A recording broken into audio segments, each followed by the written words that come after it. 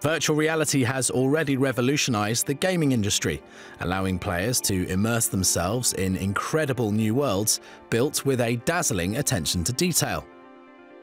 But the technology is now being adapted to become a rather unlikely tool. Scientists across the globe have been experimenting with VR to provide therapy for some serious mental health issues.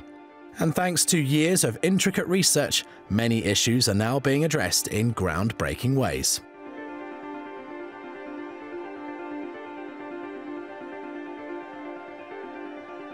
For example, for many people, everyday situations, such as riding on an underground train, can trigger a disproportionate response.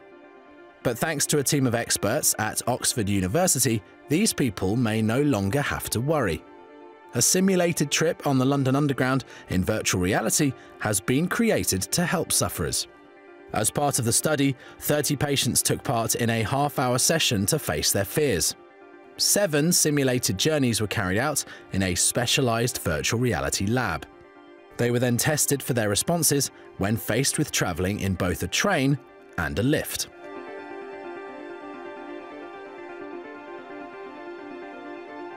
Professor Daniel Freeman reveals how each patient experienced more pressure throughout the treatment.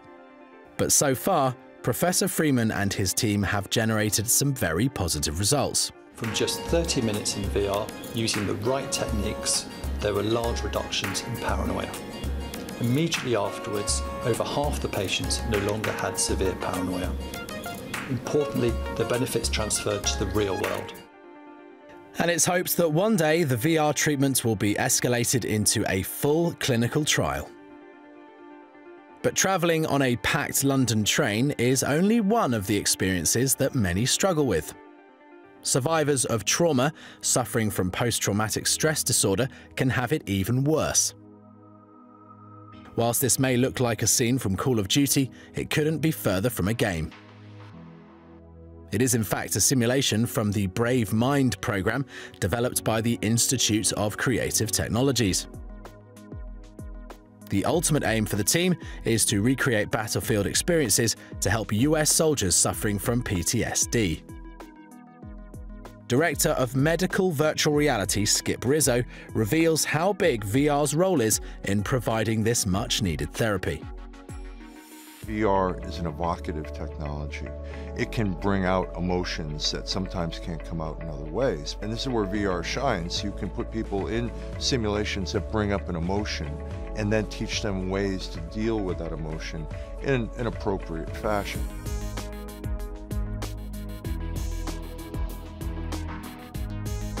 And thanks to the team's hard work, the Brave Mind program has now been introduced into more than 50 hospitals across the US.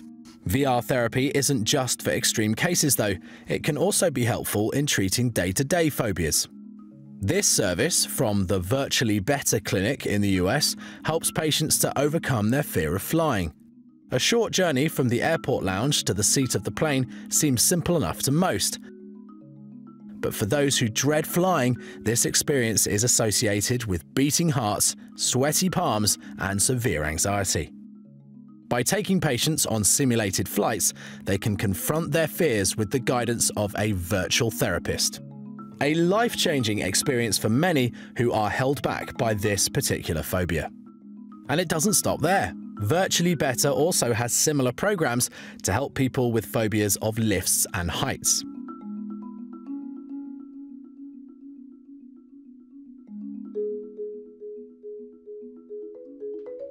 But whilst VR is proving help in overcoming fears, it's also helping to stimulate minds. The Virtual Forest from Alzheimer's Australia Vic aims to engage dementia sufferers. The therapy immerses them in a calm, peaceful world where they can hear butterflies fluttering and watch the snowfall. The sensory therapy application stimulates their senses and allows for them to interact with the virtual world for 30 minutes. For residents who are highly agitated and find it difficult to engage for even 5 minutes, this experience, according to consultant Juanita, can be a revelation. The virtual world will give a person living with a cognitive disability an enormous amount of possibilities, like feel good about themselves, have some control in their lives, feel important, feel valued. Because anytime we are taking their opinions, they feel valued and the self-esteem is going up immediately. When every role has been taken from them, this is giving it back. And that is priceless. It is priceless. Using state-of-the-art gaming technology, Unreal Engine 4, the designers have been able to create a fully immersive virtual environment. One they hope will provide dementia care on multiple platforms. From helping stressed soldiers and paranoid tube travelers to stimulating the minds of the elderly, VR is completely changing psychological therapy. Innovations in the field have already helped a wide spectrum of people, and its continued development promises a renewed hope to many more.